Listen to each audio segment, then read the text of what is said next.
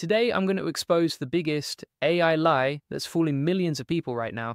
Those GPT-5 benchmarks flooding social media, they're 100% fake, and I have the proof that will shock you. But here's what's really wild. While everyone's talking about fake GPT-5 numbers, the real AI race is happening right under our noses. I'm going to show you which company is actually winning, and why OpenAI might be in bigger trouble than they want you to know. Hey, if we haven't met already, I'm the digital avatar of Julian Goldie, CEO of SEO agency Goldie Agency. Whilst he's helping clients get more leads and customers, I'm here to help you get the latest AI updates. Before we dive in, Julian Goldie reads every comment, so make sure you comment below with your thoughts on this massive AI deception. So here's what happened. These benchmark charts have been going viral everywhere. Everyone's sharing them. They show GPT-5 crushing every other AI model, getting perfect 100% scores on math tests, destroying Google's Gemini, making Grok look like a toy. Millions of people saw these charts. AI influencers shared them. Tech YouTubers made videos about them. Everyone was talking about how GPT-5 is going to change everything. But here's the thing that should have been a red flag. OpenAI never released it. They never even said they were testing it publicly. Yet somehow these perfect benchmark scores just appeared out of nowhere. And that's when Flavio Adamo dropped a bomb on social media. He posted the truth that nobody wanted to hear. Those GPT-5 benchmarks everyone's reposting are 100% fake? Wait, what? The whole internet got fooled by fake charts. But it gets worse. Way worse. See, while everyone was arguing about fake GPT-5 numbers, I went digging into what's actually happening in the AI world right now. And what I found will blow your mind. First, let me show you the evidence that these benchmarks are completely made up. I spent hours searching through every official OpenAI announcement, every research paper, every leak from credible sources. You know what I found about GPT-5 benchmarks? Nothing. Zero. Not a single legitimate source. OpenAI hasn't released GPT-5. They haven't even finished GPT-5. Sam Altman, their CEO, said it might come in summer 2025, but even that's looking shaky. But here's where it gets really interesting. While everyone was distracted by fake GPT-5 news, the real AI race was heating up behind the scenes. And guess who's actually winning right now? It's not who you think. Let me tell you about what's really happening at OpenAI. They just released something called GPT 4.5. Sounds impressive, right? Well, not so fast. GPT 4.5 costs $75 for every million input tokens. That's insanely expensive. To put that in perspective, that's like paying $75 to read 750,000 words. A typical book has maybe 80,000 words. So you'd pay $75 to read about 9 books worth of text. And here's the kicker. Despite being so expensive, GPT-4.5 is getting crushed by cheaper competitors on actual benchmarks. On science questions, it scores 71.4%. But a Chinese AI called DeepSeek scores 79.7% and costs way less. On math problems, GPT-4.5 gets 36.7%. But OpenAI's own O3 mini model gets 87.3%. So OpenAI made their most expensive model ever, and it's losing to their own cheaper models. That doesn't sound like winning to me. But wait, there's more. OpenAI is so unsure about GPT-4.5 that they're already planning to kill it. They announced they're shutting down GPT 4.5 API access on July 14th, 2025. That's just a few months after launch. When was the last time you saw a company launch their flagship product and then announce they're killing it 3 months later? That's not confidence, that's panic. Meanwhile, while OpenAI is struggling with expensive, underperforming models, their competitors are eating their lunch. Elon Musk just dropped Grok 4, and the leaked benchmarks for this one are actually real. Grok 4 scores 45% on something called Humanity's Last Exam, a test so hard that most AIs fail completely. That's double what Google's best model achieved.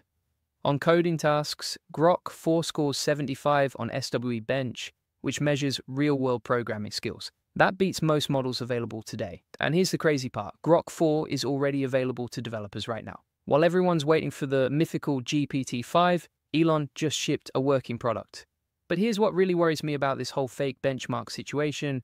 It shows how easy it is to fool people in the AI space. Think about it. Someone made fake charts, posted them online, and millions of people believe them without checking. Tech influencers with hundreds of thousands of followers shared them as fact. This tells me that most people, even people who should know better, aren't actually following what's happening in AI. They're just repeating whatever sounds exciting, and that's dangerous because while everyone's chasing fake GPT-5 hype, the real AI revolution is happening somewhere else. Let me tell you what's actually coming that nobody's talking about. Chinese AI companies are moving crazy fast. DeepSeek just released a model that performs almost as well as OpenAI's best models, but costs a fraction of the price. Alibaba's Qwen is beating GPT-4 on many tasks. These companies aren't wasting time on marketing hype. They're just shipping better products faster. And here's something that should scare every business owner watching this. While American companies are focused on making expensive, premium AI models, Chinese companies are making AI that's almost as good but way cheaper. What do you think happens when businesses can get 90% of the performance for 10% of the cost? They switch. Fast. This is exactly what happened with manufacturing, with solar panels, with electronics.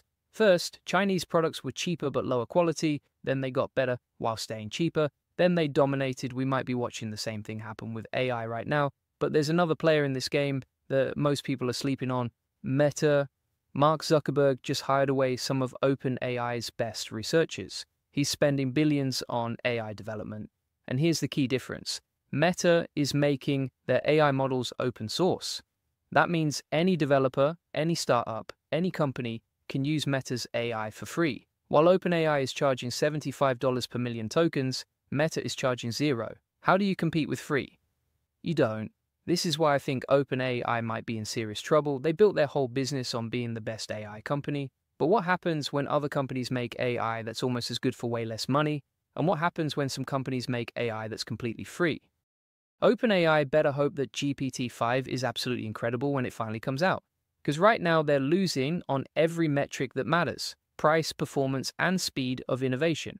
But here's what this means for you as a business owner or someone who uses AI. First, don't fall for hype and fake benchmarks. Always check your sources. If someone shows you amazing AI results, ask where the data came from.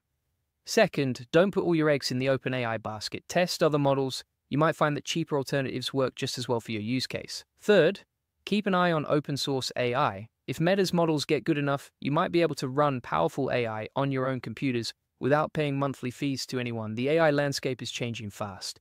The companies winning today might not be the companies winning tomorrow. And speaking of winning, let me tell you about something that can help you win in your business right now.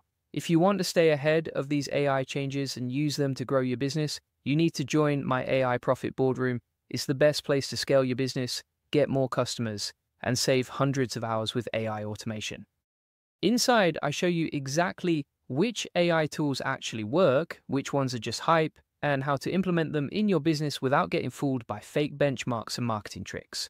Also, if you want a free SEO strategy session to see how AI can help you get more customers from Google, there's a link in the comments and description below. And if you want to dive deeper into AI tools and strategies, check out the AI Success Lab. We have an SOP and process for everything, plus over 100 use cases that show you exactly how to use AI in real business situations. You can see how I show a checklist of 100 different tutorials that we give away as freebies every day inside the community feed. I scroll through the community so you can see all the other stuff you get, along with all the training videos in the AI Success Lab.